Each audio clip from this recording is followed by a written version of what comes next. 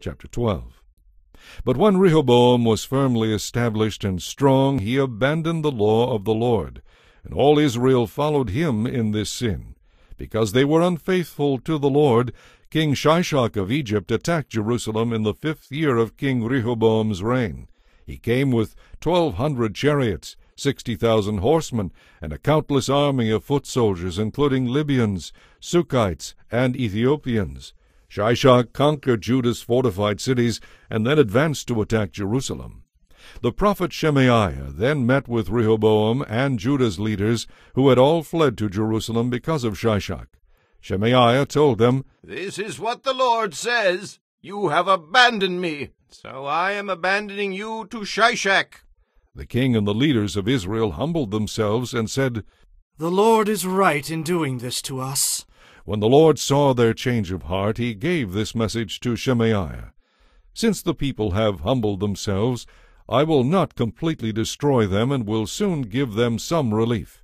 I will not use Shishak to pour out my anger on Jerusalem, but they will become his subjects, so that they can learn how much better it is to serve me than to serve earthly rulers." So King Shishak of Egypt came to Jerusalem, and took away all the treasures of the temple of the Lord and of the royal palace, including all of Solomon's gold shields. King Rehoboam later replaced them with bronze shields, and entrusted them to the care of the captain of his bodyguard. Whenever the king went to the temple of the Lord, the guards would carry them along, and then return them to the guard-room.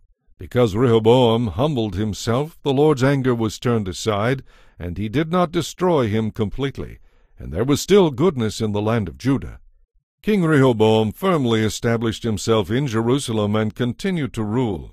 He was 41 years old when he became king, and he reigned 17 years in Jerusalem, the city the Lord had chosen from among all the tribes of Israel as the place to honor his name. Rehoboam's mother was Naamah, a woman from Ammon. But he was an evil king, for he did not seek the Lord with all his heart.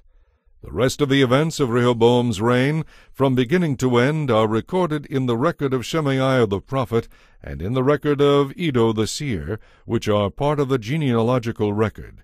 Rehoboam and Jeroboam were continually at war with each other. When Rehoboam died, he was buried in the city of David. Then his son Abijah became the next king.